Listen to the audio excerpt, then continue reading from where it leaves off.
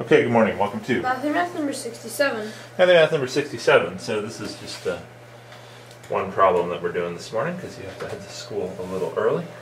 It's problem number 24 from the 2009 AMC10A, and it says 3 vertices of a cube are chosen at random. What is the probability that the plane determined by these vertices goes inside the cube? So, okay, first of all, do you understand the question? yeah. Yeah, this is actually a really neat question. Here we have a cube. Okay, we brought it over a cube. Not sure if that's all the way in, but I can zoom out. I'm not sure. Not sure how much you'll be able to see, but take a look. But, okay. So it has to be inside the cube. So, like, if you choose these 3 vertices, Yep. that plane would go inside the cube. Very good. So it would go like that. Yeah. But if you choose these 3 vertices, the plane is going to go on the cube. Right. And not inside. That's exactly right. Well, I think we could use complementary counting to figure out the probability of it not being inside. Okay.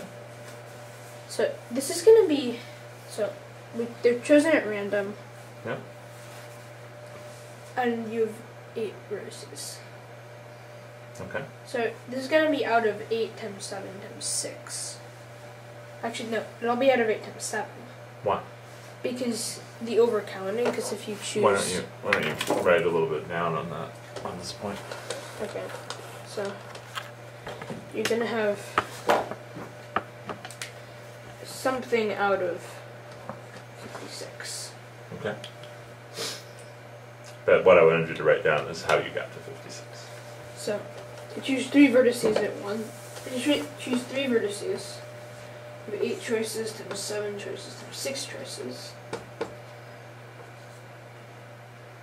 And then you have to divide this by 3. I mean, 6. Why 6? Because if you have 3 things that are all independent of each other, you can move them around in a lot of different ways. And actually, it's just 6 ways. Okay. And how do you get 6? Well, where does it come from? Because when you have 3 objects and where they're going to go, you have 3 choices from where to put the first object, 2 choices for the second, and then that one's forced. Okay. 6. Very good. So we have 8 times 7 times 6 over 3 times 2 times 1, which is 56. 6. So that's very nice. So we know we're looking for a fraction whose denominator is 56, because the 56 is the total number of ways you can choose 3 vertices of the cube. Alright. Okay. So let's move on to the second part.